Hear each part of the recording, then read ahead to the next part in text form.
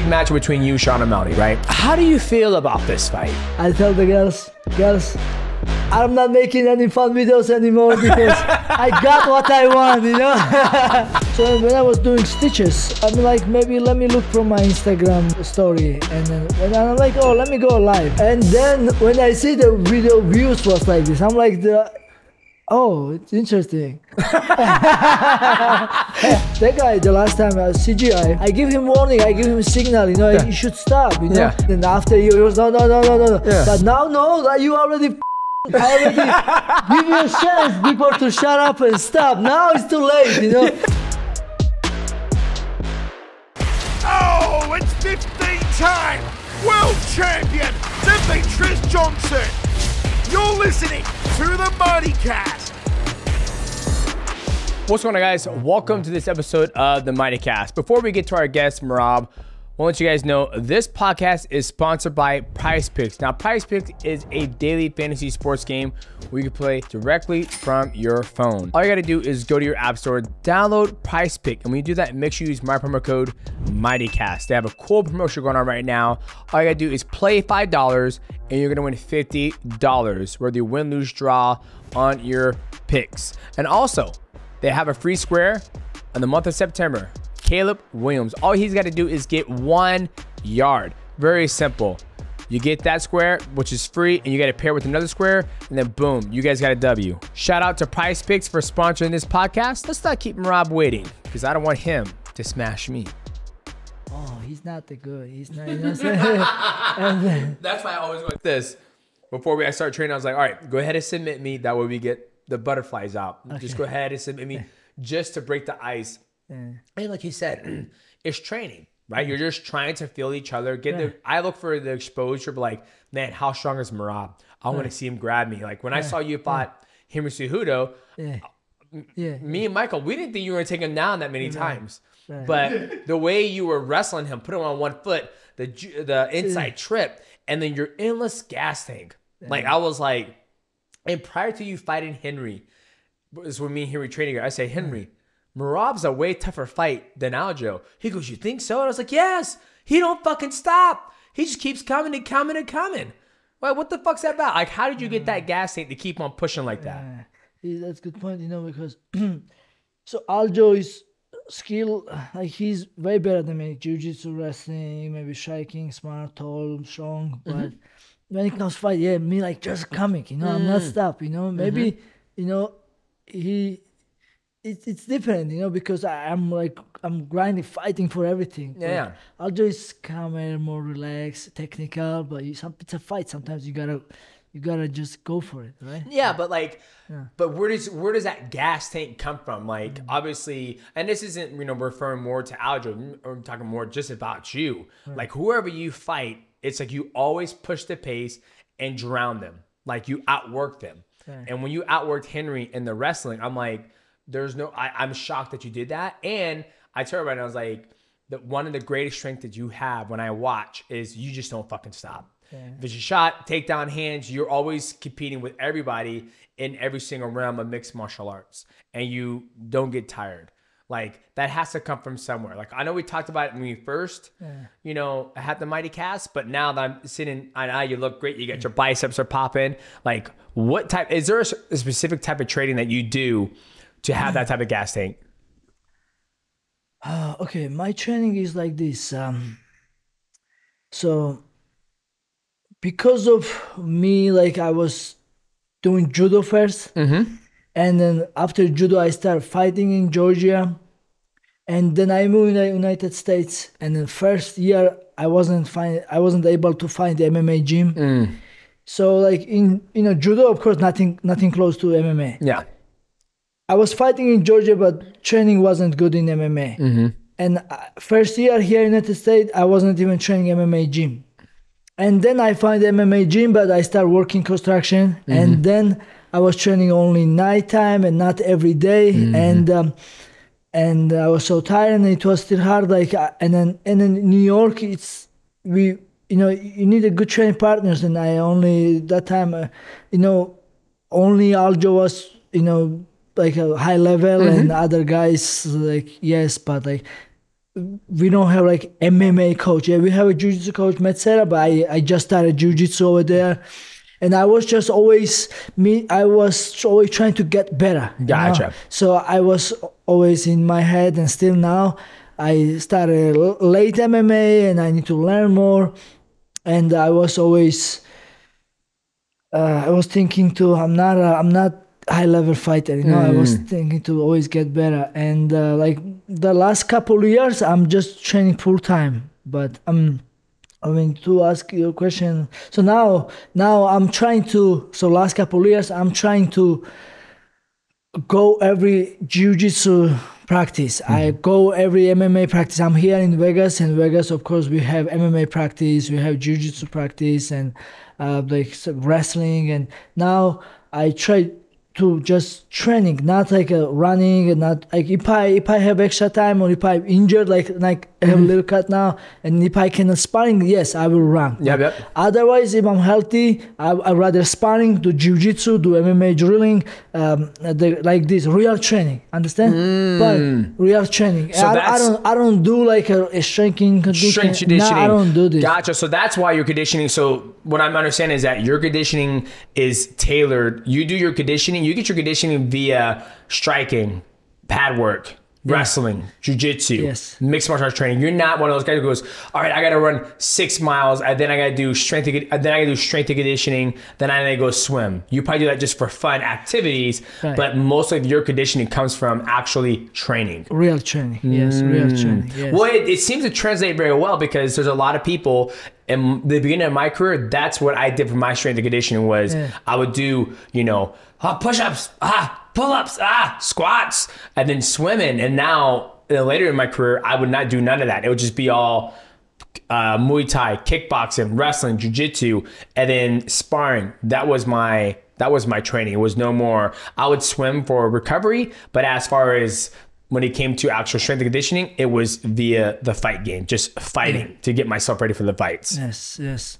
Makes sense. Yeah, like I said, I wanna training, real training, because lifting weights and running is good, but if this is extra for me. This is if I have time, and if I don't have a training, and gym is closed, I don't have training, or I'm traveling, yes, I will run, yes, I will lift, and if I'm somewhere, then I cannot sparring, or I cannot do jiu-jitsu, I will do this. Gotcha. Okay. Well, ladies and gentlemen, welcome to another episode of the MightyCast. I'm here with Merab. This man is headlining UFC 306 at the Sphere. It's a monumental moment, not just for mixed martial arts career, but this man's career. He's getting an opportunity to fight for the World Championship. How are you doing, Merab? I'm doing great. Thank you, Demetrious, to having me here. It's my pleasure, and it's an honor to be here in your podcast. Really, man, you are amazing. You are a real GOAT, and big respect. I'm happy to be here. Thanks, man. Big opportunity for you. Yes. Right.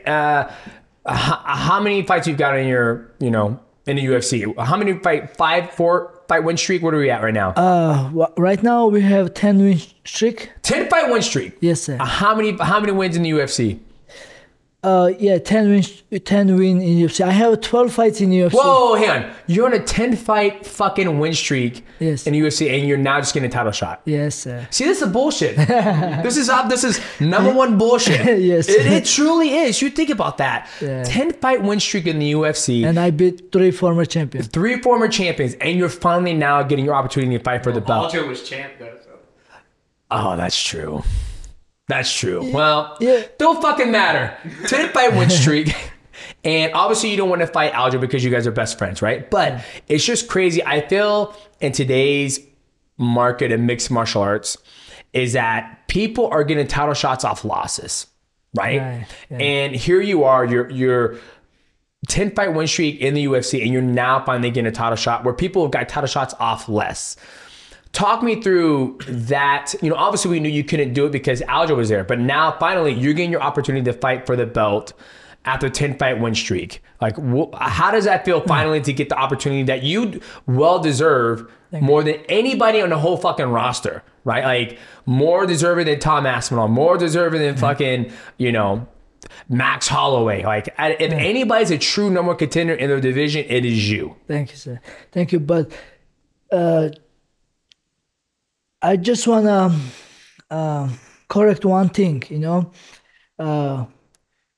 Yes, Aljo was champion, and he's my brother. And I always say I'm very thankful for Aljo. I was his training partner. We are friends, and we always training together. But UFC never offer us to fight each other. You know, of course I say, and I don't want to fight Aljo, of course. But like, if UFC really say they send us contract, hey, Merab and Aljo, you guys have to fight each other, then maybe, you know, that's what I'm saying. I mean, we never say no. Then they can blame on us, but they never, like, you know, they never throw us in this.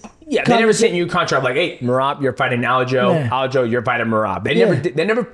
Yeah. I applaud the UFC for not putting you guys in that position, right? Because you don't want to be put in that position. Yeah. Right. Like, could you imagine, like, you go to Aljo, you go, yo, Aljo, hey, I got an email from the UFC brass, and they want me to fight you. You go, what? Yeah.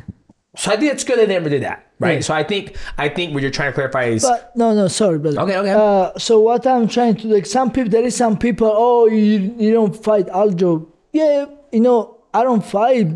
Of course, I don't want to fight, but, you know, but don't blame me because, like, UFC also never offered us. Exactly. Yeah. Assholes. Fans. They didn't... the UFC never offered those guys to fight each other, even when Aljo was a champion and you were on an 8-fight win streak. Right. And I think the reason why is because they knew what the answer was going to be. They knew you guys were never going to fight each other. I don't think so. No, what, you think you would have fought Aljo? No, I don't. But I truly believe, I believe that they knew that. It's like this. Yeah. If you see a hot chick at the club, you're like, man, she gonna my she probably won't. I'm not gonna ask her. But no, you like, hey, you want to suck this? But maybe I'm nice way. Hey, let's go to dinner, and after dinner there is not like this. See, Merab, what's going on, guys? This podcast is sponsored by Via Hemp. Now, Via Hemp is a high premium hemp company where they have amazing products along the spectrum of THCA, CBD, and some gummies. Now, they have all these cool ass products. Now, this one is the Via Hemp Cloud 9 to get you to that next level of elevation. And, you know, we just had the summer, but we're going right into the fall. They also have the high premium THCA flower. Now, the cool thing about Via Hemp is that it's high premium products. It gets shipped directly to your doorstep as long as it's legal in your state and if you are 21 and over. And I just opened this bad one up and it smells delicious. Comes in this nice little package. This one right here is called Sunset Sherbet THCA Hemp Flower. This is the indica strain. Indica means in the couch, or sativa, which means active, getting you feeling good. It gets you elevated. Now, if you guys want to try Via Hemp, all you got to do is look in the description below. Make sure you use my promo code Mighty. That will knock off 15% of your order. Shout out to Via Hemp for sponsoring this podcast. Now let's get back to Merab the Machine. See, let's jump ship, okay? Each time I see you doing these skits, you always with these big ass, white girls, big booties in your house, and you're partying. Where do you get these girls? Where do they come from? But I'm not. I'm not married yet. You know, before I find the one and only, the good girl. Yeah. I have a little bit fun, you know? So this way no one is jealous. Yeah. No one can tell me what to do. Yeah. And you know, I'm friends with lots of girls, and I'm happy for you. I love it. Each time I see the videos, I'm like a skit comes on, I'm like, oh, here we go. Is it going to be the fake Sean O'Malley, or is he got all these girls? The next one, it's like you got like 6 girls in your house just partying. And I'm like, there ain't no dudes. It's just Merab. Granted, it's skits, but I think me and Michael were literally just talking about this on the way over here because my wife was like, oh, who's coming on a podcast? And I was, oh, it's Merab. And she goes, oh, I think I know who that is. And then Michael's like, yeah, he always has these skits online, and that's what You know, that's how you build your brand, and people actually enjoy the skits. And then she goes, oh, I just read something about him. You posted about your cut on your eye. We'll talk about that later. But I just enjoy your skits and I love them. But that's one question I was asking. I was like, this man's always with fucking random ass chicks, hot chicks. And I'm like, man, he's got a fucking, you know, a whole bunch of booty calls and different area codes. we are living in Vegas, and there is lots of single people here, and then, you know, we have single people club. I'm joking. I'm joking. No. Okay, let's move on. So you recently suffered an injury in training, right? It's no secret. You blasted on the internet. What happened? Was it a headbutt? Was it sparring? Was it a knee? I was sparring, and I landed good right hand to my sparring partner, and the same time I got him clinch, and I asked him, "You okay?" Because it was really big. He said, "It's okay. I continue."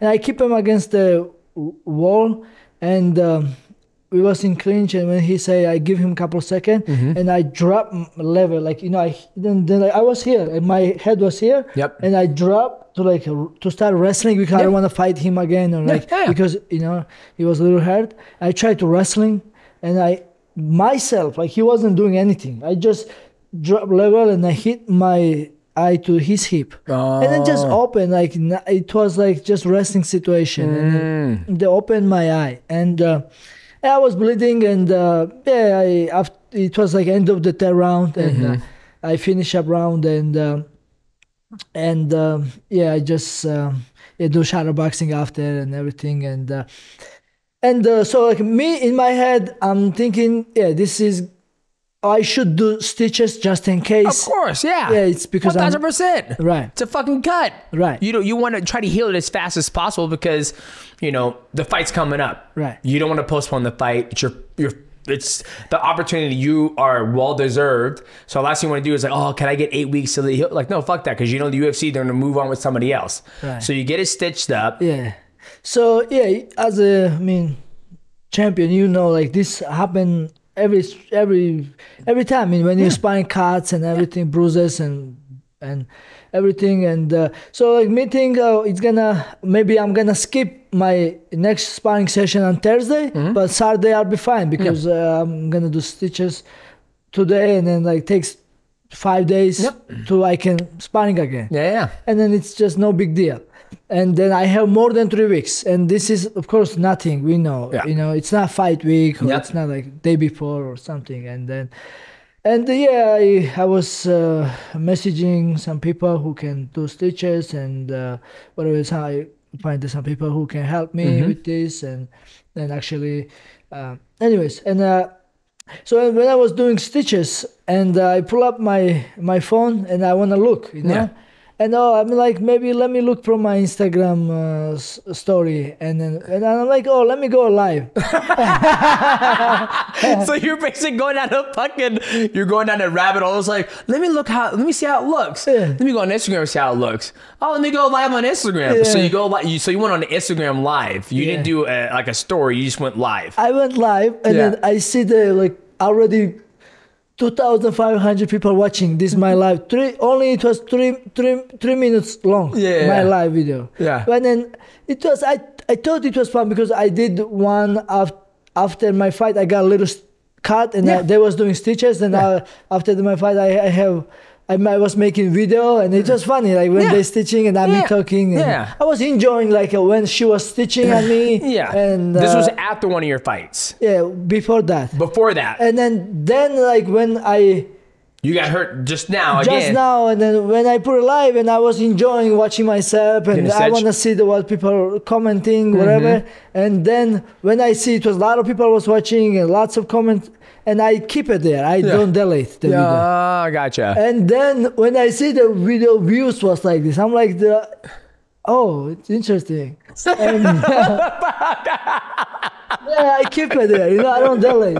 I like that. Oh, nobody's gonna know. He's keeping her. He's getting stitched up. It's like, little behold, 3 weeks. You got to fucking fight. Everybody was like, what the fuck? And then you're like, you go back, oh, it's like 200,000 views. You didn't think it was gonna get that much, like, attraction? Really? Oh man, I think you gotta give yourself more credit when credit's due. you have a huge following that people truly enjoy, not just your fight style, but your personality and also like what you bring to the table. So I think you going live and giving people the access to your daily life and see what you're doing and how often are you getting stitched up? It's very rare. So I think, you know, you have a big fan base, and I think, you know, you got to realize that. So you, you know, you take a shit with a girl sitting there and you go live. I'm sure they're all going to tune in and watch that as well. Yeah. So you do the live, Instagram live. You have so many viewership. Then Dana White gets wind of you posting that. Yeah. He didn't have very nice, kind words to say about it, right? Yeah. You know, Michael's always a big fan of, he's not a big fan of how the UFC brass cuts down his fighters and say, you know, that was a very stupid thing that you did, right? But you felt it was the right thing to do. Hey, I don't, if it was something serious injury, of course, I will hide it. I will not post it. I will not even tell maybe nobody. But like I said, it was no big deal. Little cut. I know it's going to take 3-4 days. And it's going to heal up. And I even will be more careful because next sparring session, I'm going to use my headgear. Of course. I even be more hungrier. This even like every time I have a little injury, even makes me more focused, more disciplined, more smart. And even if people saying Sean O'Malley will see it and he will target. Okay, let him try. That's why. Okay, let him focus on this, and then we will see what. I'm gonna take him down. I'm gonna punch him back or something. Of course, Sean O'Malley will try to knock me out, but he's not gonna. Oh, it was left eye, right eye. Let me hit same spot. It's not gonna do. It's a fight. Of course, he's gonna try to knock me out. Like, and we already know it's nothing secret. But I don't know. Anyway, so. I posted because it was no big deal in my head. This is, I have time and everything. That's why I posted. But same time, yes, I don't hide nothing. I have fun. And this is who I am.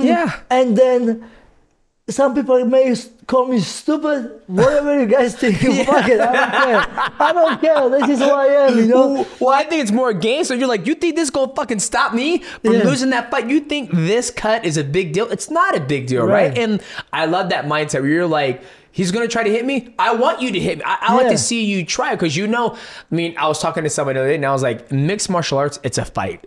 And if you're so worried about getting taken down and getting punched, then you're not going to do very well. But if you're like, if you accept the inevitability that it's going to happen, then it makes fighting so much easier. And so you have in mindset like, he is going to try to punch me. Is a left eye, right eye? I like to see you try because I'm not as easy. It's just like saying people's like, oh, kick his leg. Okay, go kick his leg. It's a lot harder said than done. It's like you, like Cameron's like, I'm gonna out wrestle Merab. Okay, you might be a better wrestler, but when we fight, you're not gonna get you. I don't think he took you down once, did he? He clipped me, I think. Like no, he clipped you. You're throwing punches. That shit happens. But he's known for he's a gold medalist in the Olympic, and he didn't take you down once. What happened was I dropped him and I overrush, and then he ducking me, like, you know, he ducking me, and then he put me down. That was out of defense, not as attack, essentially. So it did take me down. It's good, but like I take more than like as a Olympic wrestler, and then me just fight. Exactly. So I think it's funny. Well, I don't think you were dumb doing that video. I think, you know, because when I caught one of it, Destiny thought it was how you cut weight, and I was like, no. Merab cut himself. It's a very simple cut. It will heal. It's from scar tissue because it wasn't like you got hit there and it just blew up. You went down for a shot. The ribs, not ribs, but the hip bone is very sharp and just open it up. So you should be fine. If it was open like that, then that's a serious cut where it's like, okay, you gotta no activity for 6 to 8 weeks to get it enough time to close any scar over. So it's not a big deal. So, okay, now let's talk about this. Big match between you and Sean O'Malley, right? You finally get an opportunity to fight for the belt at the Sphere. How do you feel about this fight? Oh, I was chasing this guy in this fight long time already because once we saw him on Dana White contender, the Dana White contender series fight, and he finished the guy knockout. I'm like, whoa, who is this guy in my weight class? So of course I keep an eye on him, and after he has like one win and next win UFC. Oh, I want to fight the guy because he was already star and he was already big name, and then I was just beginner too, UFC. And and the first 2 fights I have a controversial lose in UFC. Like, you know, first I was sick, second like controversial, whatever, something. I think I win both, but it says loss in my record. Yeah. And but once I win my next fight, I call Sean O'Malley like I want to fight with him. So I was like 0-1 in UFC, but I called him out. I was like, who the fuck is this guy? I'm like, I'm 0-1 away, but I'm gonna get there. But even that, maybe he should take because it's easy. Oh, you know? Whatever. And then I win next fight, and I still call him out. And every time I was mentioning his name, the only one guy I was calling out, I want to fight, that was him. But he never answered, never respond. Even I was ranked above him or behind him, you know, he never say anything about he always ignored me. And but I guess thank God it's happened like this, because now it's perfect time. Now we will all see who's better fighter, and then it's for the UFC belt, and this is for the UFC champion. So, and I believe I am better than him. I believe I can beat him and I can win this fight. And I'm excited. And I wasn't sure if I was getting this fight up until maybe like 1 month ago, maybe 1 month and 1 week ago, exactly like 2 months before the fight. 2 months before, and maybe 1 week. So 2 months and 1 week before the fight, the actual fight. So if we look at 2 weeks, 2 months, it would be September, 9 weeks. 9 weeks. But if we go backtrack, it'll be July. So you didn't know if you're gonna get the fight until July is when they finally announced it. Like, hey, you're getting an opportunity. Because July, August, September, so that's 9 weeks before the fight. Exactly. Yes. So they call me and then, hey, Merab, done. You're fighting Sean O'Malley at the Spare, and we're gonna send the UFC countdown media, you know, and you're gonna do all this. And I was so happy. I was so released. You called all the girls like, "Hey, girls, come on over. We're about to make a skit." Actually, I tell the girls, don't come over. Now I'm locked in. Fight is on. And I'm not making any fun videos anymore because I got what I want, you know. That's why I was pushing these videos, skits, because I want to get this fight. Absolutely. I was pushing to fight at the Spare. I was dream. And when I saw the video, Dana White was doing press conference or something, and he was saying, we already have a main event. This fight is done. We're gonna announce soon. And then I'm like, oh my, I guess it's not me. And when I'm fighting Sean, and Sean was say, Sean O'Malley was saying, oh, maybe he mentioned maybe December. And I'm like, oh, maybe I hope it's me. And then it's okay, me fight December, I don't care.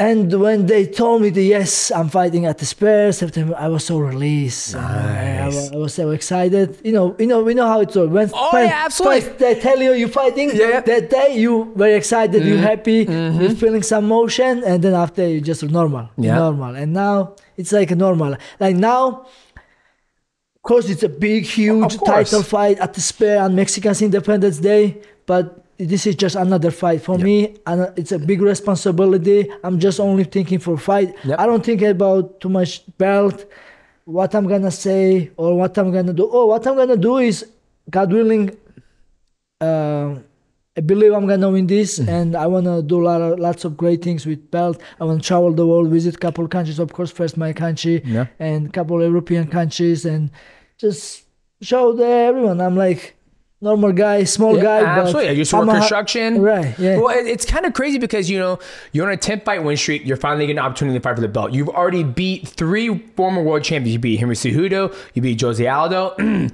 Peter Yan. Now, if you beat Sean O'Malley, who's after that? You've already you worked your way through the castle and beating everybody on the way, to where a lot of people, they get on a 3-fight win streak and you beat the champion, you have the whole top 10 that you could fight next, right? So I feel like your case is a little more unique than today's market in the UFC, where when you beat if and when you beat Sean O'Malley, it's like, who would Merab fight next? Like, I don't want to look too far, but like you beaten you beaten everybody, right? You beaten everybody to get to this point in your career.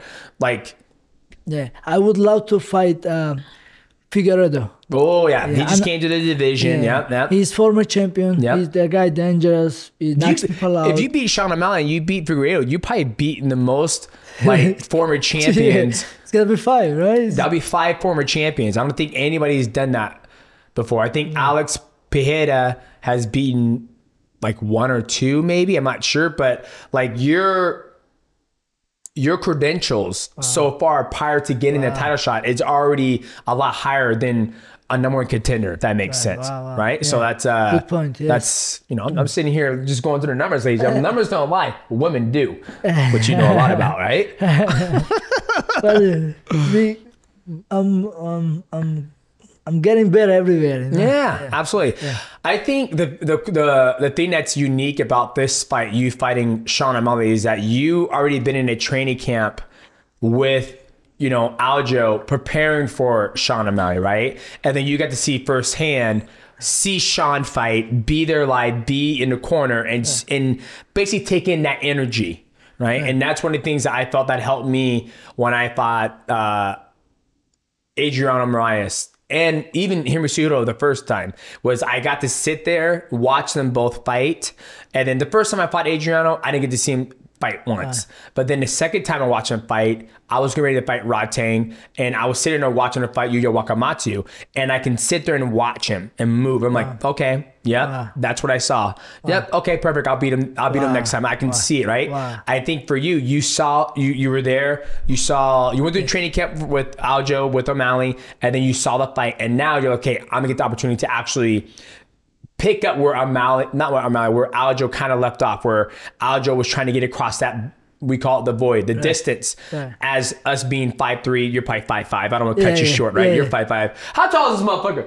Yeah, 5'5". 5'5"? But hey, Michael left, of course. Don't tell no one.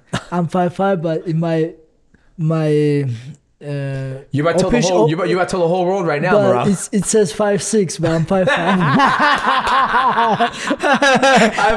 I fucking love that. When I played football in high school, they're like, all right, Demetrious Johnson, we're gonna put you at 5'8", 180. I was like, y'all know I ain't no fucking 5'8" and 180. I'm 5'2", and I'm like 112 pounds. Like, we don't want people on the roster to see that. We don't make you look big. Oh, okay, good. But as us being shorter fighters, fighting a taller guy, it's no secret. When we want to get to them, it's always hard, right? Even when you're the same height as a striker who moves lateral and dynamic, it's always hard. I think that's the biggest conundrum of this fight, is how do you solve that puzzle? But I think you have something in your back pocket that you've watched them fight. You've been in the training camp already once with Aljo to get ready for him. Like, you going through that, do you think that gives you some sense of like you've already had the opportunity to feel this energy before? Actually, I don't think it's a big deal. He's tall. I mean, the more important, he walks, his footwork is good. Yeah. You know, footwork is good, and his speed and how he like counts, like he steps back and counts with the right hook, and he's dangerous for sure. But I mean, I'm gonna focus myself, and I'm gonna just do my thing, and whatever fight will go, I'll be ready. Even striking, even of course, like I'm gonna look takedown and take him down. But even if he defends, I'm fine. It's a fight, MMA fight, and I've been there. I've been sparring with tall guys, short guys, every size of guys, and yeah, like it's another fight for me, and I believe in myself, you know. Just I have a good cardio, experience, and then if he hits me, he will wake me up, and I even come more hard. It's kind of like when Henry hits you, you're like, okay, motherfucker, it's time to go, right? Usually when you get hit, you wake up. Let's talk about these side quests you've been doing. You recently just did a judo competition. Sambo. Excuse me, Sambo. Yeah. You did a Sambo competition. My son was asking me the other day, what's the difference between Sambo and judo? And I was like, I'm not, I don't want to lie. I think I knew when I told him, it's striking and Sambo, right? Yeah. So, okay, yeah, I will explain.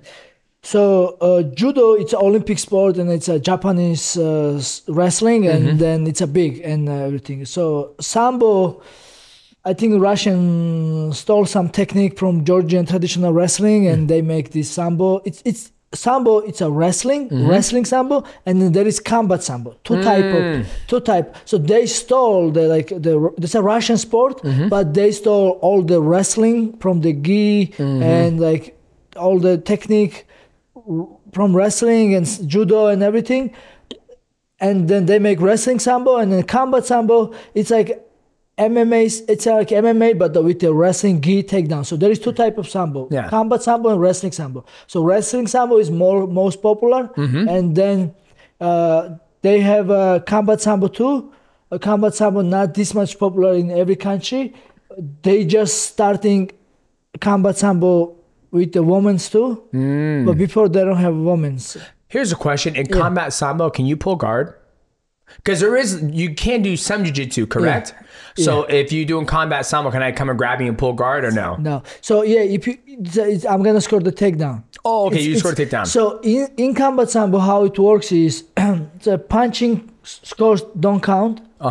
Either knockdown counts or takedown counts. Gotcha. Or like when you in wrestling, you holding somebody when you make you put them on the shoulders. Pinning them? Right. But you need to pinning them 20 seconds. Holy shit. To get 4 points. Damn. Yeah, 20 seconds. But 20 seconds? But with a jacket, it's much easier. Sometimes. Fuck, I don't know, man. 20 seconds, that's hard. It's a big. Or armbar is good and the leg lock is good. Gotcha. And then a wrestling Sambo, armbar, leg lock, pinning, but no choke. Wrestling Sambo. Gotcha. But in combat Sambo, choke is good. Leg lock is good, armbar is good, triangle is good. Then headbutt is fine too. On the ground? I think strike. No, in standing. Standing? Yeah. So, but once it hits the ground, you can't strike. It's all grappling. You can strike, but no need to the face. Gotcha. Yeah, no need to the. Yeah. No headbutt to the ground either? I don't think so, yeah. You better fucking No. Interesting. Yeah. And so what if you get on top, you mount them, you ground and pounding? Because you said they will let you fight like a karate combat, like couple of seconds, and they will let you up. Okay, gotcha. Because no strikes count. They don't care. So you could be moving, light somebody up, kicking them, punching them. And then you take me down one time for score the 4 points, and then you're gonna beat me. All that does nothing. I may beat you up like all round. Interesting. Yeah, but why is it like that? You think? Because it's Sambo, it's a wrestling, and they have own style, everything. That's why it's hard, because I mean I used to do judo and then Sambo, like wrestling. Yeah. And then I started MMA. Then now I fight combat Sambo because it's easy because I'm an MMA fighter. Yeah, but I don't do this like the throws from the belt anymore than with the gi because I'm not focused on this and this. Some guys they're good with the throws, and once they throw you, they get 4 points. Yes, and you're like fuck, and it's like. So let's talk about the side quest. You went and did a Sambo tournament, yes, and you end up taking first place, yes, right? So why did you go do that? Were you just bored, or were you like, you know what? I'm gonna do the Sambo competition. I'm not gonna tell anybody. They'll find out on Instagram, right? Or did you call? You say, hey, can I go do the Sambo competition? Or you just do it? I just did. You just did it? I just did. What the fuck? Yeah, it's just like training for me, What the fuck? Yeah, listen, some of the sparring session is harder than fight. 1000%. But you are getting ready. So, for example, if I'm contracting you to fight at the Sphere, okay, and you get injured, no worries, Merab, because you're getting ready for this fight. But that was the thing. So I wasn't sure if I was getting title fight, and then I wasn't. I was pushing that the Sphere. Yeah. I wasn't sure. Yeah. I was thinking. I was hoping at least I got December somewhere, maybe Vegas or somewhere, and so what happened was the one guy who works in U.S. Sambo Federation. He called me, hey Merab. No, he was keep texting me actually. He was keep texting me, and like how our phone goes crazy. Yeah. And then like, it was Thursday night, and he called me, Merab, like I was texting you, I guess you're busy, but the Saturday we have competition, like US US championship. Yeah, USA Championship. Yeah. Now, since you're US citizen, you wanna do that, because if I'm Georgian, I have a Georgian passport before, I cannot compete, in US championship. Gotcha. You know what I'm saying? So you have to be a citizen. Gotcha. So I said, and I said yes, of course, I will do it. And I just answered yes, and I gotta drop a little bit weight. So I said, when I can make weight? He said, tomorrow night you can make. Okay, I said, okay, I'm gonna skip my meal. What's the weight class? What weight class you compete at? It's kilos, 64 kilos. 64 kilos. So that's like 145, I think it is. Something like this. Okay, 145. So 145. Yeah. So yeah, and then I was already finished training. I skipped the meal and I run next day, and then you're fine. Okay. Yeah, and then it was a little bit. They give me some little extra pound or something. Okay. And then that was easy, and then not easy, but whatever. Yeah. And then next I fly to Texas next day, and I got there Saturday morning, so there is the lots and then so you just fucking competed. Yeah. How many matches did you have? Altogether, I have 5 matches. 5 matches? Yeah. Combat Sambo or just wrestling Sambo? I did 2 wrestling Sambo and then 3 combat Sambo. I'll say it once again. I've been saying a lot lately, is that this is the best time in combat sports, this era, because back in the day, you would never see Rich Franklin. You never see Tito Ortiz, Chuck Liddell, Anderson Silva, John Jones. You would never see the athletes at the top of the game go off and do these side quests, right? Like you would not see a person who's in line to fight for world title go off and do 5 matches, 3 combat Sambo and 2 wrestling Sambo. Like it's just unheard of. But now we have these like athletes where here you are. You're like, you know what? Oh, Merab, you want to come do some Sambo? Fuck it, let's do it. You fly to Texas, you do 5 matches. Oh, you have your buddy Aljo. Oh, I'm in Abu Dhabi, I'm gonna grapple. Then you have other athletes doing the exact same thing. Now, when you go and do that, do you enjoy it? Or do you just like, obviously you enjoy it, but are you ever worried about getting injured when you're gonna go do these side quests? No, this one, no, because like I said, it's like a training for me. I mean, so fighting, when I fight, I know it's like process. I have to eat clean. I have to be like super, because this doesn't matter. You can lose, and it's not, not gonna affect me. But the fight, it's like it's legacy. Is legacy. But this is just challenge. Can I do it? I have time. I have a focus. I have attention. And then yes, if it gives me motivation, if it gives me something to makes me happy, I will do it. But fighting, it's legacy and the big money in the table and big legacy.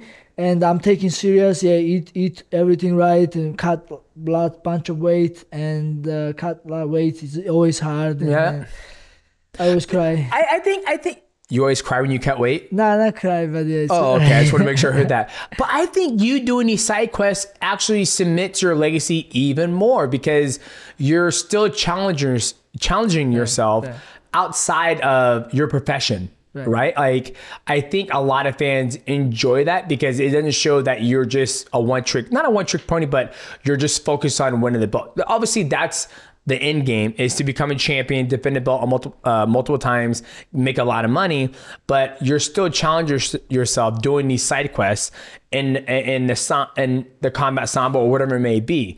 And I think, you having a mindset that it doesn't matter if you lose in that, because it's just, I'm challenging myself. But, because those guys, how old were they? Were they your age or younger, older? Some of them my age, some of them young. Yeah. Younger, right? So you're going against guys who are a lot younger, and that's what they focus on, which is Sambo, wrestling, and combat Sambo. So I think it does submit more to your legacy, right? Thank you. I don't know. Yeah. I mean, I guess. Yeah. He doesn't know. It does, ladies and gentlemen, because a lot of people don't do this. Like, I say it again, this is a time, if you're a mixed martial arts fan, if you're a combat fan, a lot of people are get an opportunity to see you guys compete a lot more instead of just in mixed martial arts, but in whatever you want to do. Right? Can Something's I drink good. your energy Absolutely. You can drink the first 4 minutes drink. I don't know if it's cold, but it's absolutely delicious. It's I like it. It's something new. They just started sponsoring the podcast and it's delicious. I like the citrus blast and the blueberry. It's pretty good. Oh my God. It's pretty so good. delicious. Bro. Yes, sir. Yes, sir. Yes, sir. So what's your end game? Like after, how much longer do you want to fight for? Because you're what, 33, 34? 33? How much longer do you want to fight for? I want to keep fight forever like you, man. No, I'm fucking, hey, about time this comes out, which will be September before you fight. I've already retired. It'll be your time. Yeah, I'm retiring. I'm not gonna fight anymore. I'm not gonna fight anymore, buddy. Yeah, shut up, dog. I'm not gonna fight anymore, and the reason why is I don't find mixed martial arts fun anymore. I don't. Okay, that makes sense. Okay. Reason why is because I find more fulfillment in doing jiu-jitsu because I feel it's harder.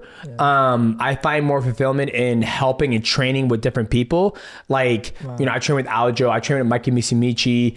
I like to train with people because if I ever wanted to feel, I want to feel Merab's gas tank. I want to see how good he is. I want to feel his strength.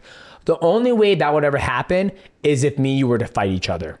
If I was a professional athlete. Right? It would just never happen.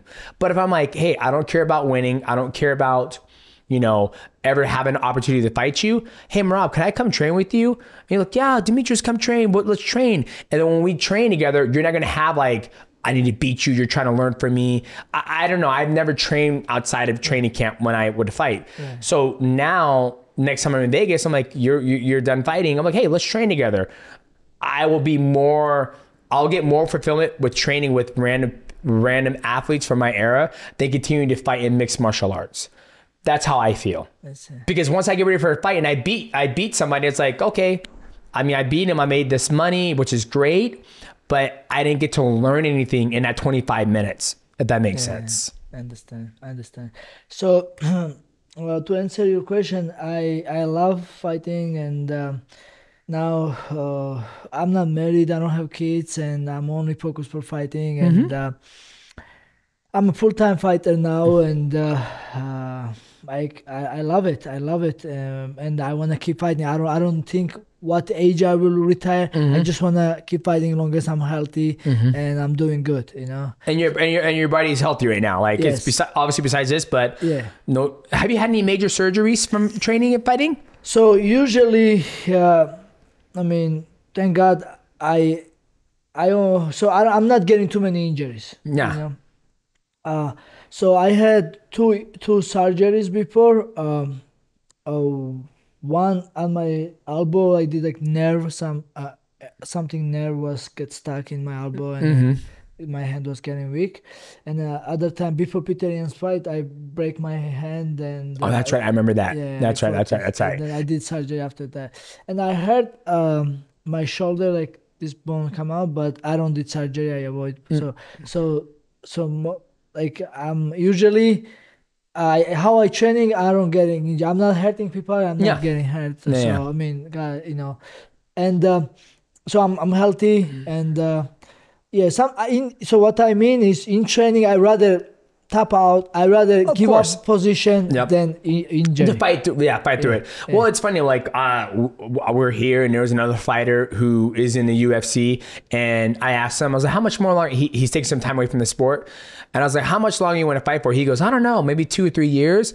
And then I'm like, "How's your body?" He's 30, so he's a lot younger than you, and I was like, "How's your body?" He goes, "I can feel it." He goes, "I can feel the wear and tear." Granted, his path to his UFC career, it was a lot different than yours. He's been in a lot of wars. I don't want to say any names, but you haven't really been in a lot of back and forth wars where you're taking concussions, getting knocked out. You know, so you've honestly been healthy through your whole entire career, especially a 10-fight win streak. If you're in a 10-fight win streak, you're beating that ass or sitting in your ass beat. Where a guy who's 50-50 or 60-40 in their UFC career, right? Right. Yeah, you're right. I'm not taking any damage in the fight or in the training sparring session. That's how my style is. And I'm not I don't like get hit. Even I can take it. I don't like it. And I have my own style, and I like grapple more. I like, I like to be on dominant position, and thank God, I don't have to go war like some people does, like Justin Gaethje does, and Tony Ferguson used to be. When you sit down, I want to interrupt. When you see other athletes go to war, right? Like for me, I'm like, why it's like when I see people try to like, I'm gonna knock that guy out. And I was like, why were you gonna try to knock that guy out? Why don't you try to wrestle him maybe and do something different? When you see guys in the sport who take the harder path to a victory, what goes through your mind? You mentioned Justin Gaethje. You see how he's suffered so many knockouts, and he's knocked some people out too. What goes through your mind when you see athletes do that in mixed martial arts? It's a risky, man. You are athlete. And so I'm gonna say it myself. So I'm an athlete. I'm just myself. So like if you lose, it's on you. It's like everybody continue life. You hurts you. Yeah, absolutely. But when you fight, like I had one fight against Ricky Simon, top guy. It was fight of the night. It was back and forth. I was punching. I was trying to knock him out. I dropped him, and everybody loved the fight. But then it was 1 minute left, and I shoot again. I was winning the fight, and then I shoot again, lift and jump, and I hit my forehead to the floor. I get a little bit knocked down, and that's where he got me to choke. And then now I realize he has my neck, and I cannot move. I get stunk, like my nervous. I cannot fight with my hands. Yeah. And I was moving my legs I don't want to repair his stomach because I cannot fight with my hands. I will show everyone. And then they let me fight, but end of the fight, they said, I was in and out, and some people say I was out, and whatever, they give him win. And then I'm like, why? And I realized why I risk. Yeah, I have a fight of the night, but I lost. And then, I got 50K, but I still fucking lost. Yeah, and then if I lost one more, then maybe goodbye UFC. You know what I'm saying? And then it's a risky, And when I see the ball swinging, one of them will drop. Yeah. So and then one of them it's a risky like this, like when we see the Russian guy against the Aspinall. Oh, Tom Aspinall. Yeah. One of them was gonna go down. Oh yeah. One of them was gonna get knocked the fuck out. Yeah, one of them, and then even I think Pavlovich racked him first. He hit him first, and then he came back. Yeah, it's one of them. Whoever was lucky. Yeah. That was So then when I see like it's good, but. It's you're gonna risk your career, you know what I'm saying? So that's the thing. That's what I feel bad for who are gonna lose like this fight, because it's risky on you, and then if you're gonna lose your job like this, you lose 1 or 2 risks like this, bye bye UFC. But, see, that's always a thing for me. Like there was a point in time where I would watch fights and I didn't care about the concussions, the CT, and all that stuff. I didn't care about it. And I think what changed for me was a Robbie Lawler versus Rory McDonald. A long time ago fight. Big fight, back and forth, both bloody. And the first thing, that's what changed my mind. I sit back and I was like, man, I hope these guys make a lot of money, because they just took years off their lives. And then now when I'm watching Muay Thai and they're just fucking beating the shit out of each other, and I'm like, you're gonna get a concussion. Like your brain only can suffer so much of that, and you're gonna have a family. You're gonna have a family. Yeah, you wanna spend time with your kids, and you're gonna get old, man. You're gonna be slow. And for me, it's just crazy. So like each time I see people like pop, they're just blasting back and forth. I'm like, yes, it's cool for a little bit, but then afterwards I'm like, fuck, man, you guys take away too much. It's just way too much damage. So you're the only other fighter that's ever like who's came and said it. He goes, nah, man, fuck that. Like I don't. I get smart, I think, and I don't. When I watch, I feel bad. Those guys too. Yeah. Because it's a risky. How many times you can fight like this? Like Tony Ferguson used to fight like this. Now we see. Oh yeah. You know what I'm saying? Like he's 0-7, I believe. Yeah. In his last 7 fights. Yeah. And it's unlike you're right. Your body can only suffer so much damage. Sorry, we see Justin Gaethje. Justin Gaethje, he risked the fight. Let's go. It's good, but sometimes maybe I go like this. You go like this. But when we look very rare. We talk like this, but maybe we do same thing. But when we look now, the Gagey lost fight. Yeah. Actually. and then they're gonna show all these highlights. Oh yeah, the rest of, yeah. I never forget when I got knocked out by Adriano. So only time I've been knocked out, right? Just I got up and he goes blah knee me. And I'm like, God damn it. I was like, oh well, it's all good. And now each time like they play it and I just laugh. I'm like, oh, you know, it is what it is. It's you stay in the game long enough, it's bound to happen, right? It's very rare for somebody to get in the game of mixed martial arts and get out unscathed. I mean, Habib Nurmagomedov's one of them. John Jones another one. Yes. You haven't made a highlight reel yet. It's just it's only a matter. It's not if. It's not when. It's not if. It's just when, right? Meaning like if you stay in the game for another 10 years, another 20 years. It's going to happen. Oh yeah, right. Yes, but if you stay in it for 2 more years, like nope, it ain't happening. I'm out. I'm good, right? Exactly. And so I think that's always a good mindset to have. Like, okay, it could happen, but if I stay smart, be strategic, move my head, wrestle, control that distance. When they come in over here and right, take them down. Then you minimize that highlight reel to happen to you. Right. But like you're right, yeah, exactly, man. You know, it's a fight and everything happens. Like Islam Makhachev, he's a great fighter, but he get somebody from nobody, get knocked down, sleep. The guy not the UFC anymore. Oh yeah, that's right. He's not. Yeah, he wasn't that level, but you know everybody can get knocked down and dropped, and we see this, and so that's what I mean. You know, it's a fight, it's a mixed martial art, and then you have to use your skill to avoid those risks and win the fight, and at the same time make excited, entertain it, and make money, make me win, move forward, and because it's your career. You know, you're not like like if you drive like crazy, then you're gonna get accident, right? But if you drive smart, then you're gonna end up always. Absolutely, absolutely. How's your good friend Fake Sean? I forgot his name. His name is Fake Sean O'Malley, or his name is Saba. How's Saba? Yeah, good. Yeah, I remember you met him, right? Met him, because he was at the club when we were there. Is he doing good? He's doing good. Yeah. Good. Yeah, I don't need him for now because he did what he was supposed to do. Yeah, Saba was like, "Hey man, you need to go down." He was like, "No." It reminds me. Have you ever seen the movie called Happy Gilmore?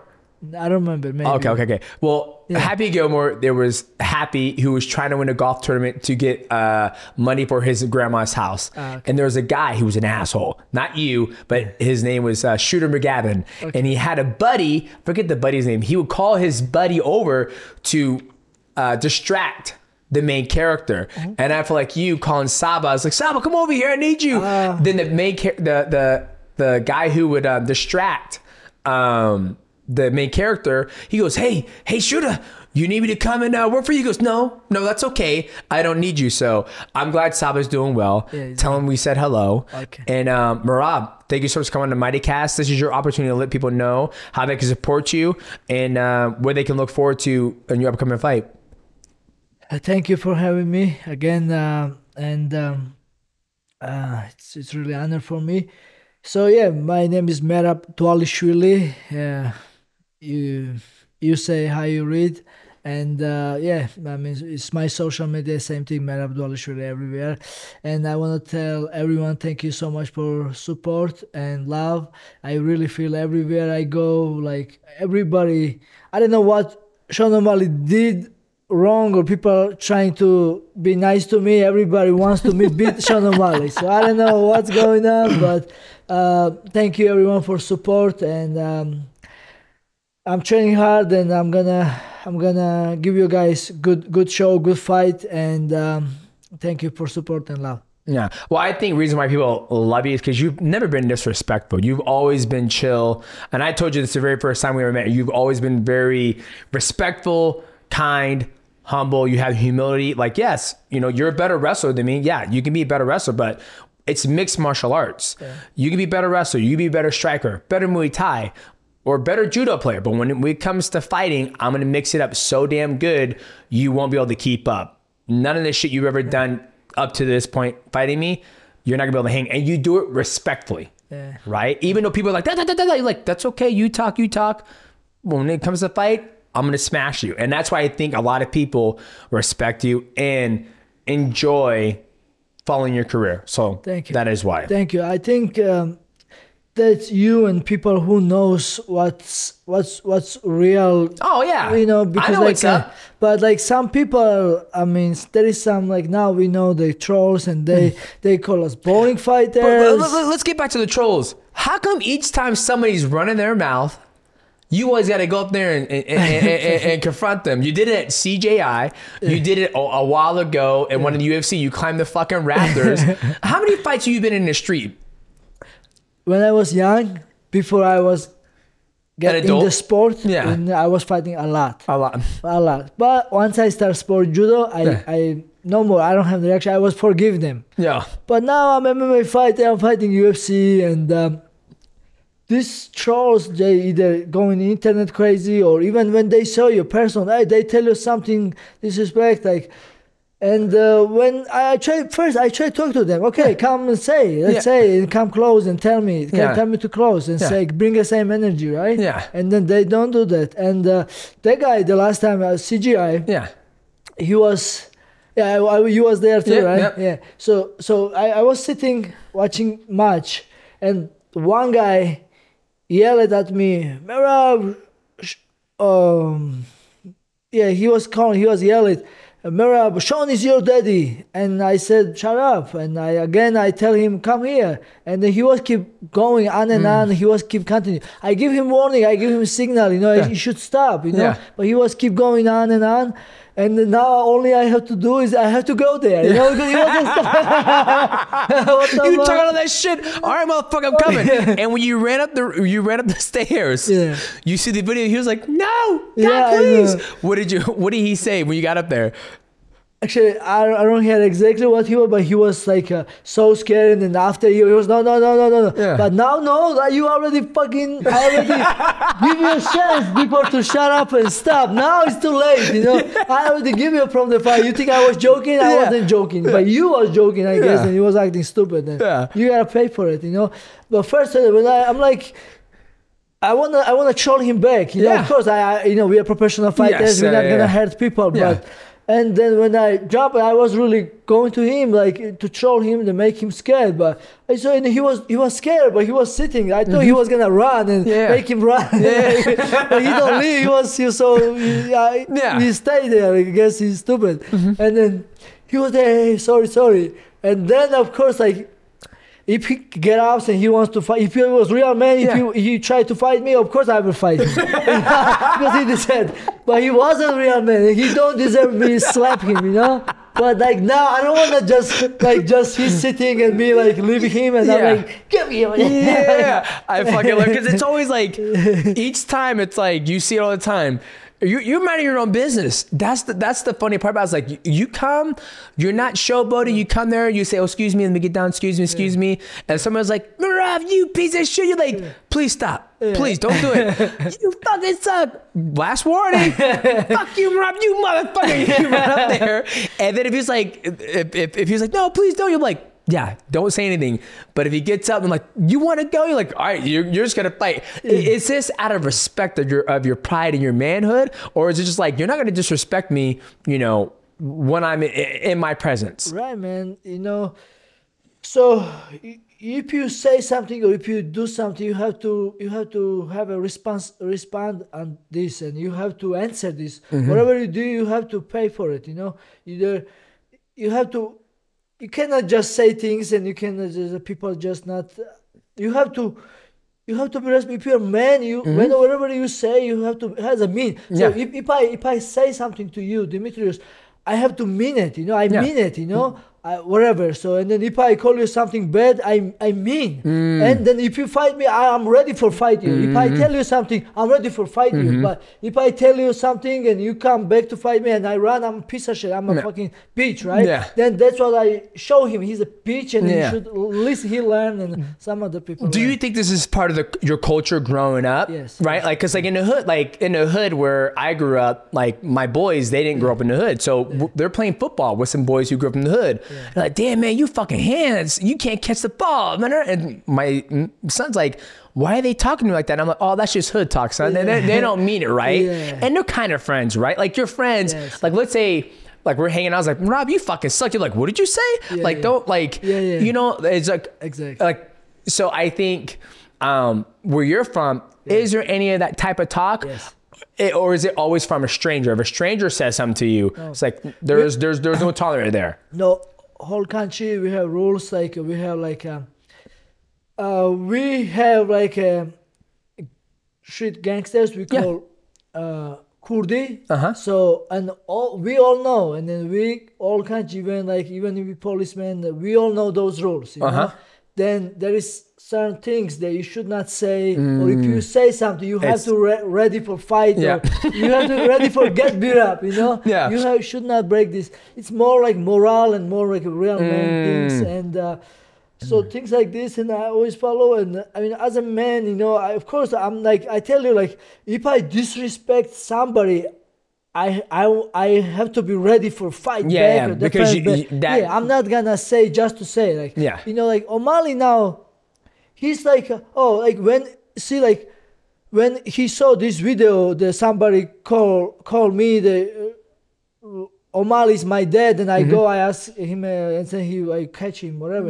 And then now O'Malley say, oh, this guy can sue me. Bro, I don't give a shit. But what kind of talk is this? Like a man, as a man, you should support men, not like somebody trolling somebody friend. Even this guy was your friend, but still this guy trolling us. Yeah, he's basically being internet. He's being a bully, right? Like you're running your business, right? And somebody said, and I know in our American culture, it's like, oh, it's okay. He's just being funny. It's like not where I come from. You don't talk to me that way. Right. I didn't disrespect you. Don't disrespect me. If you disrespect me, you're gonna have fucking problems. Right. Yeah, I might get sued, but I don't care. Right. I'm Georgian, like this is, we don't play this game, right? Exactly.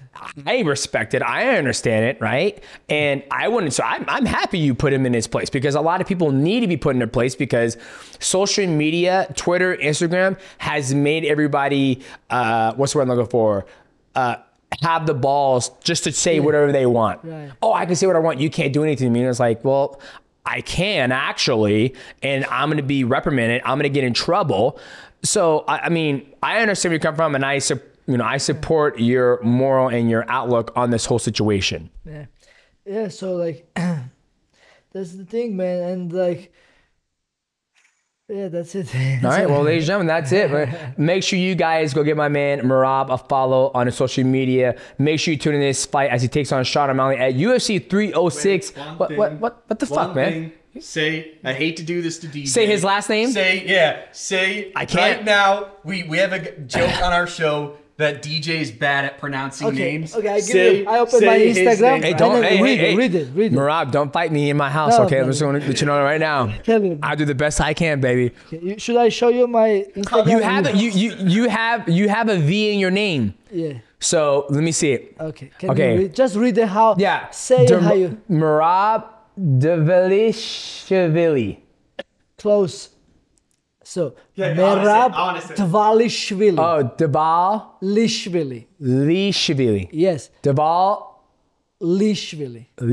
So Dvalishvili. Yes. Oh, Dvalishvili. Yeah. Dvalishvili. Yes. Okay, yeah, I got it. But say it again, bro.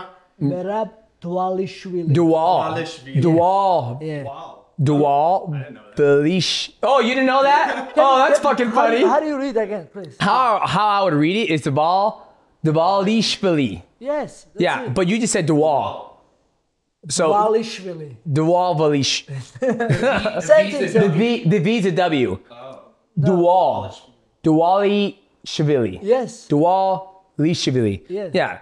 See, in America, when I see the V, so Dvalishvili. That's it. Oh, okay. I'll say Dewalt. See, don't change it. So I think I just call you Merab D. Yeah, okay, you can. Okay, but I think European names or any other country's name, we don't change it. You say how you read it. You read exactly. Like for me, I was at the airport and my name is Demetrious. Yeah. Somebody called me Demetrianus, and it's not how you. That's how you said it, but I'm like, that's how she reads. Yeah. Right? Like when I live, there's a place I live, and they don't know how to pronounce it. They're like, is that Palaup? I'm like, no, it's Puyallup. They're like, oh, I'm sorry. And I'm like, it's okay. It's just how you read the words. Right. So that motherfucker right there, that's you, Michael. So we just write and read the same thing. Yeah, absolutely. Hey, fuck you, Michael. All right, ladies and gentlemen, this has been a great episode with our good friend Merab. Make sure you tune into this fight against Sean O'Malley at UFC 306 at the Sphere. Merab, once again, thank you for coming on the show, brother. I appreciate you. Thank you, man. Thank you. Thank you. God bless you and God bless you with beautiful family, man. Yeah, this is better than any belt. The kids like this. Yes, and you'll have your own one day. I promise you will, if that's what you want. Yes, for sure, yeah. But yeah, like during the career, I think it's getting hard, man, to meet good girl who. You got all this money. You got all these girls getting after you. That's the thing. It's easy this way. This way it's easy. It's easy to get the girls. Yeah, but to have a one and who really supports you, who really loves you, who really wants to have a family. Yeah. And then who really, that's all she wants, focus and family and all you. Yeah. Or just family and protects you or helps you and be there with you. And it's hard to find a good one, man. I know. I'm very simple man, but when it comes to the wife material girls, I'm strict a little bit. Well, once you get on that journey to find the right one, come back on this show. We'll give you some pointers and help you out because he's still trying to find his one too. So, I'll be here to help you. I promise. Thank you. All right, brother. Thank you again.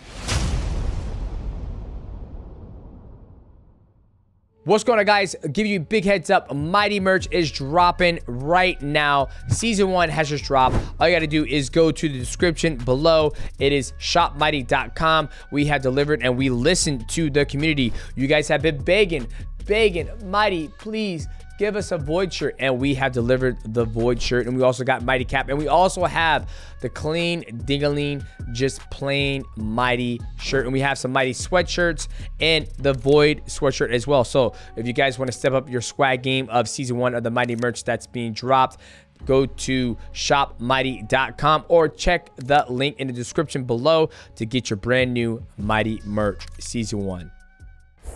What's going on, ladies and gentlemen? Welcome to another episode of the Mighty Recap, and then we are back. We just got done having Merab on the show. Always enjoy Merab. He's going to fight Sean O'Malley at UFC 306, the Sphere. The first thing that comes to mind is, I know it's going to be a very hard fight. It's going to be a very hard fight from Merab just because, I don't know, will it be hard? Obviously, the biggest thing is he's got to get past the Void. He's got to get past the Void. Yep, the Void. Yep. Pick up your merch at shopmighty.com. Pick up the merch, the Void merch. Because we all know Sean O'Malley is very good about going lateral, quick feints, local weight, right hand, push kicks. He's already knocked out one of his teammates, Aljo Sterling, who Aljo is the same length as Sean O'Malley, and he had a hard time getting to him. Granted, Merab is probably better at just forcing the fight and looking to wrestle, but that's still going to be something that Merab's going to have to deal with getting to Sean. And typically, me being a shorter fighter, as Merab's a little bit taller than me. He's like 5'5", 5'7". No, he's like, no. I'm out 5. I think Aljo's 5'7", but yeah. So I'd say Merab's probably 5'5". 5'5". It's like a giant for us. So yeah, exactly. He's going to have a hard time getting to O'Malley, but once he figures that puzzle out, then that's where I think the fight's going to start. And I think him knowing that and realizing that, I think he's in a better mind space, headspace going into that fight against Sean O'Malley. Yeah, and I know we talk a lot about sometimes fighters we're biased with and stuff like that, but for both of us, this is a very unique fight because we are friends with both fighters. Yeah. So it is like, I'm going to be honest, it's very weird for me. Just for people that don't know, I live in Phoenix, Arizona, go to Tim Welch's gym all the time. And then Merab is just like, Merab and Aljo are just the best dudes. Like, they're so awesome. We've spent a lot of time with them in this Vegas trip. So for us, this is just like it is difficult. I'm excited, but it's just like someone has to lose. Yeah, it's difficult, but at the same time, we're all adults. We're all mature. Whether Merab wins or Sean O'Malley wins, it doesn't affect my outlook on them. That makes sense, right? Merab is amazing. He's cool. We've hung out outside of training. Sean O'Malley, he's cool. We've hung outside of training. We've done a lot of work. Not a lot of work. We've done some work together back in the day. May the best man win, right? That's how I view it. Like if Merab wins, awesome. If Sean O'Malley wins, awesome. I just want to see a great fight, and I want nobody to suffer any catastrophic injuries in that fight, right? It might be more weird for you because I'll see Merab and Aljo more than I'll see Sean O'Malley because I don't live in Arizona, right? I'm always in Vegas. I'm always talking to Aljo outside of when I'm out of Vegas. I'll run into Merab again. So I always think if you approach it, it's like I picked against Cody to lose against Figueiredo. I saw him today. I was like, hey, man, what's going on? It's good to see you, right? And I already talked about this in a other podcast. Please, ladies and gentlemen, if I pick you to lose, please pick against me and hope I lose or get choked out in a tournament. It's just honest. Like, I'm just fucking 38. I'm not going to play this. Oh, well, you said I was going to lose. Da, da, da. No, I just... I made it best. It doesn't mean you hate the guy that you're saying is losing. It's like if the Los Angeles Lakers are playing the Golden State Warriors and you're like, I think Steph Curry's gonna have 10 threes and win this game. And LeBron's like, hey, what the hell? Fuck you. It's like, it's just like Izzy versus Dricus Duplessis. Right, when I meet Dricus Duplessis, if I ever meet him or we're ever having a podcast, I'm going to say, dude, I thought these were going to whoop your ass, but you have an interesting style about going. I just saw Uriah Faber. He grappled against Bibiano Fernandez. And I told Uriah, I was like, I thought Bibiano was going to work you, dog. I was like, he was going to whoop your ass. He goes, yeah, nah, he didn't. Nah, I have some series that I go through every day. I train 3 days a week, and we're totally cool. Nothing wrong at all. And I was being honest. Like, I'm not going to be like, man, good job beating Bibiano Fernandez. You're so good. I was like, I was shocked you actually beat him. I thought he was going to fucking kick your ass. He goes, he didn't, right? So I think that's always the best way to go about it. Like, even for Merab or Sean O'Malley, it's going to be a hard fight for Merab just to get to him, right? And for Sean O'Malley, it's going to be a hard fight for him because he's got to keep Merab away. I think if you approach it with that honesty, where it's like, it's not going to be an easy fight for you, Merab, then you don't have to beat around the bush, right? And so I think Merab has always been respectful, and each time I've always said that about him fighting. Even when I told Aljo, it's going to be a hard fight for you to fight Sean O'Malley because you got to get to him, right? But I'm super excited. And one thing I want to talk about is like 10-fight win streak. 10-fight win streak in a fucking UFC, and he's now just getting a title shot. Granted, Aljo was the champion. He was never going to fight Aljo. But that was funny what he said because he was making the point like, UFC wasn't going to give me a title shot even if Aljo wasn't champ. That's what he was saying to you. So he didn't think it had anything to do with that. You think so? I agree with you. I think it more was just UFC knowing he would say no. Yeah. Because he's been so deserving. And then you go against Henry Cejudo, which Aljo, like, very slim margins beats Henry. And then Merab just dominates him. So it was deserved a long time ago, but I think he has a chip on his shoulder. There's no denying it. He's going against Sean O'Malley. We've seen the promotional support that he gets. And then we see, Merab, you have Dana White going nuts at him for having a little cut. Like, let's be honest. We know UFC would prefer Sean O'Malley in this Sphere card, this huge pay-per-view event. They probably want Sean O'Malley to win. So he has a huge chip on his shoulder. Yeah. And I think it is, I don't know what the odds are for the fight, but I think it is as unpredictable as it gets. Like, I really don't know who's going to win. Like, when it's time to do final predictions, like, don't tell me to pick somebody. Like, I'm going to pick, like, if this person does X, Y, Z, he should win. If this person does this, X, Y, Z, he should win. So, depending on who's able to go out there and execute their game plan is going to win the fight. Because I truly feel that anything can fucking happen. Like, it's very rare, like, when Jamal Hill fought Alex Piedra, and he goes, I'm going to try and knock him out. Well, good luck with that. So, I think he's probably going to, I think Alex Piedra has more opportunity to beat Jamal Hill. But that one is going to be an interesting fight. But I think I agree with you. It's way more deserving. 10-fight win streak. And here's the crazy thing. Who's after that? If he beats Sean O'Malley, who is Merab going to fight next? Because it's going to be Umar. I forgot about Umar. Umar's going to be next in line, and then he could fight Corey Sandhagen. And I think I love the outlook of the bantamweight division. If Sean wins, and if he if he wins, he's fucking beat Merab. So I mean that's crazy. So then you have him beat Merab and then go against Umar. You have that almost Conor McGregor Habib flashbacks to it. And then if Merab wins, you have two just complete badass wrestlers. That will be a really interesting matchup. So no, Umar, I'm pretty sure Dana said he's next. He's next no matter what. Okay. Which he deserves it. Yeah, he's playing on the same thing. What? Yeah. 6-7 fight win streak, undefeated in his whole career and his UFC. So I think it was funny how you were talking like how you said it from your mouth that all these bookings are booked off WWE style, right? It's not booked off who is more deserving of a title shot in the divisions, right? Yeah, and I think a balance of it is always good. I mean, we want the entertaining matchups, but you see Merab 10. Like even you were like, wait a minute. Oh, so you're saying you have 10 wins in UFC? And it's no. I've won 10 fights in a UFC. row in UFC. That's in a row. That's to do that and not get a title shot's almost impossible. 60% of the people who make it to UFC don't even get 3 or 4 fight wins. Right? It's like and I'm being very generous of that 60%. Yeah. Like if you take how many athletes have ever been in the UFC and you span it out of a career from 1993 all the way to 2024, how many of those fighters came in the UFC and actually did like 4 fights, 4 consecutive wins in a row, and that are still in the UFC, right? Like the guy who beat Islam Makhachev, he's not in the UFC anymore, right? And so you put that in a context. That's why I say 60%. Yeah, and I guess I wanted to also just get your take on the Sphere show. It is this weekend. I will say, I mean, I don't want to always be the guy that just like throws cold water on these cards, but I think the draw is first of all the Sphere, and then it's also the main event. The card. I'm not even pulling it up right now, but it's just like not pretty, if I'm being honest. Almost done. Yeah. But what do you think of just that event and that stage for Merab and Sean? Because obviously, I think it's one of the biggest stages we're ever going to see in a very, very long time. Yeah, looking at this card, UFC 306, it's an interesting one. Obviously, I think the biggest draw is Sean O'Malley versus Merab, and then the co-main event you have Valentina Shevchenko taking on Alexa.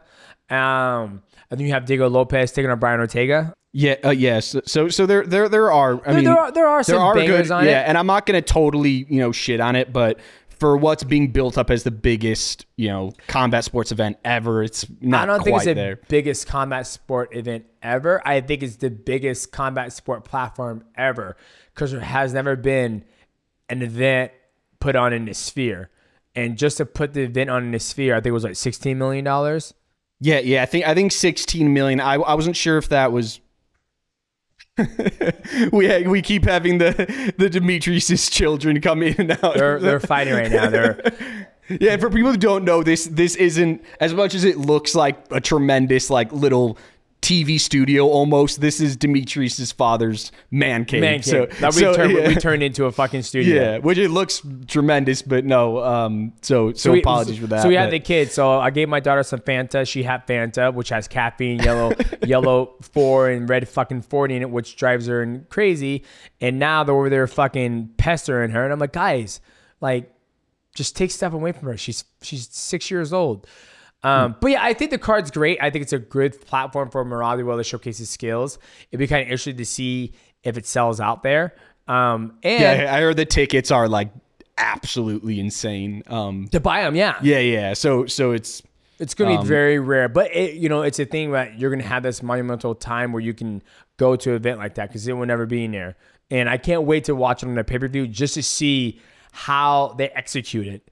Right? Like, are they going to use a Jumbotron and like show the actual fight, or is it just going to be like, what are they going to do? Then will it distract the fighters? Like, you know what I mean? Because I've never been to a Sphere show, but I will say the one, not to be negative about the Sphere, if you're a fan of the sport, you have to be. This is a proud moment, right? Like, this is a landmark achievement of what started out in. I believe 1994 is a very niche sport. Yep. Has now got to the point where you're able to have an event at the Sphere of this magnitude. So I think it's a moment to celebrate. And anyone who's criticizing, oh, Sean O'Malley and Merab aren't Mexican or something like that, I don't care about any of that because of course that'd be better, but I think it is a worthy main event is my biggest point. Like, that is a sick fight, one that fans have wanted for a long time, so I think it's worthy of a main event of the Sphere. Yeah, so let's we might as well just roll through this card a little bit.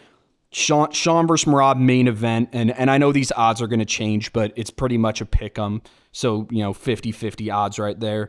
Co-main event, Alexa Grasso, Valentina Shevchenko trilogy, and that's also a pick 'em. So we got two really toss-up main event, co-main event for those titles. And then, Ortega Lopez is just a banger. I'll be banger. As long as everybody stays healthy. Yeah, that should be fight. That could be fight of the night easily. And then our boy, Raul Rosas Jr., who we saw at the Performance Center, not Performance Center, the Performance Institute. You met him for the first time. What are your thoughts about him? He has some. That's a guy I'd love to see you roll with, actually, just because and I know Aljo has a good amount of times, but seems like a really, really good grappler for super young age. Yeah, I think a lot of these guys are starting super young in mixed martial arts.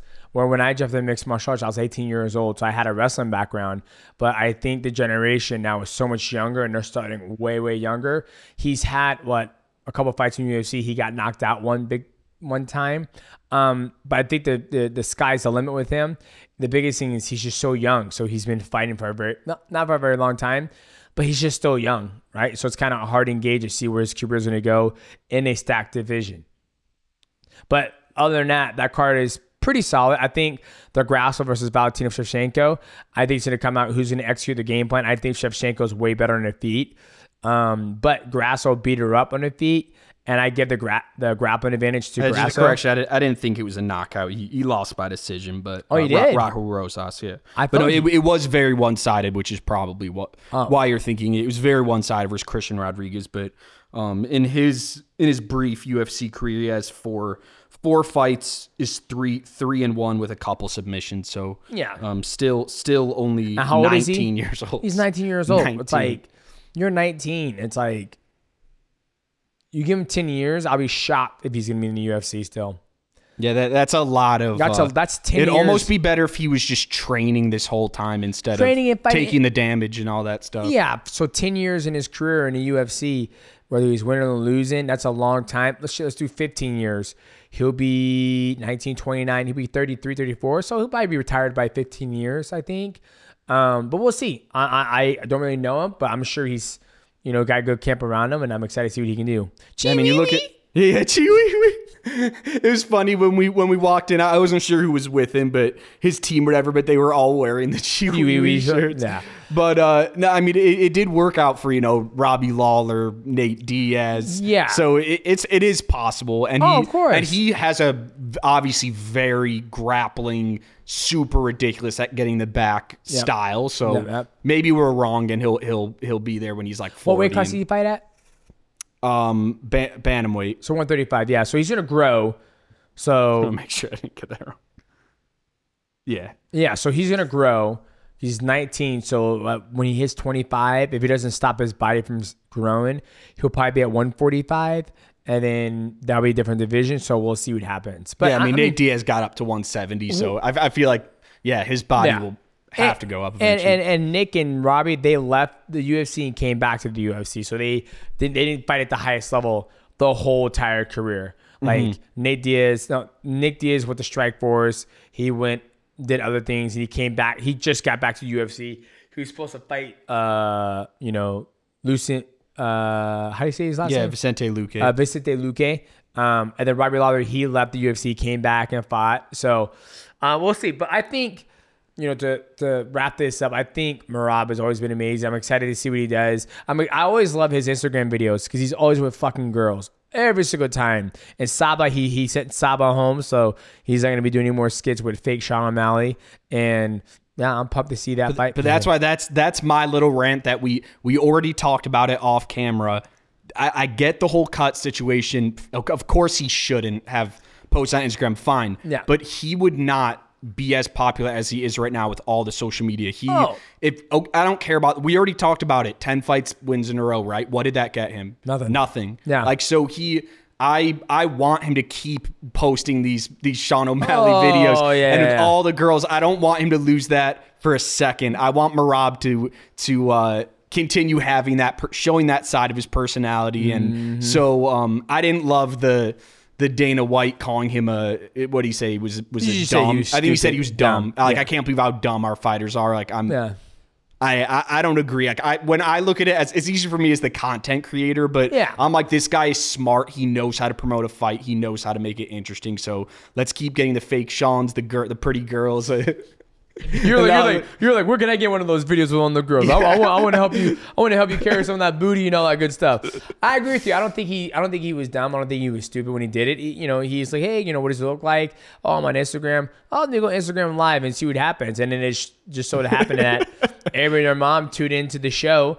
And Dana White didn't really like it. But because they're main eventing the Sphere. It's kind of a big deal. I think he's like such a humble dude that it hasn't got in his head yet of the magnitude of this event. Or the magnitude of how people really enjoy him, right? Like, people really enjoy him as a person, as a fighter, as a spokesperson, or what you want to call it. People just enjoy him, and I'm one of them. And I hope he keeps on with the skits on Instagram and Instagram Live. But I don't agree with Dana White saying he was stupid and he's dumb. Because like he said, it's a cut. It's going to happen. Right? It's going to happen. And yes, Sean could try to target his eye, but Sean still got to hit him. Aren't you always trying to do that anyways? Exactly. I mean, I'm not a fighter, but it's like, aren't you trying to punch him in the face anyway and trying to not be punched? So yeah, it's in the game. Hit somebody and not to be hit. And it's going to be hard for Sean to hit him. It's also going to be hard for Merab to get there. So I can't wait to see it. Yes, Tannen. No, wait. Fuck. I know, and thank you to First Form. Merab took a sip and was like, "It's delicious." He goes, "No, yeah, I do love this blue raspberry flavor." So, thank you, First Form, sponsoring the pod. But no, I'd say other than that, just good luck to Sean and Merab. Yep. Looking forward to it, and no, I think it's gonna be. I can't wait to see that fight. Yeah, it's going to be sick. Yeah. At the Sphere, to see how they do it, like Dana said, we're going to start with the beginning of Mexican fighting, and then we're going to end with the future of Mexican. I was like, they're not Mexican, Sean. And so Georgian versus American. I think it's Irish, American. So Irish-American, yeah. So, boys, if you guys enjoyed this episode of the Mighty Recap, please leave a like, subscribe, but also hit the bell to know when you go live, and let me know in the comment below what skit that Merab has done has been your favorite. I am your host, Demetrious Johnson. That's my co-host, Michael Wandover. As always, we'll see you guys at the next episode of the MightyCast. Merab Dvalishvili. Say it one more time. Merab Dvalishvili. That was not Dvalishvili. Dvalishvili. Whatever. Good. I'm gonna fucking choke you. You hear me?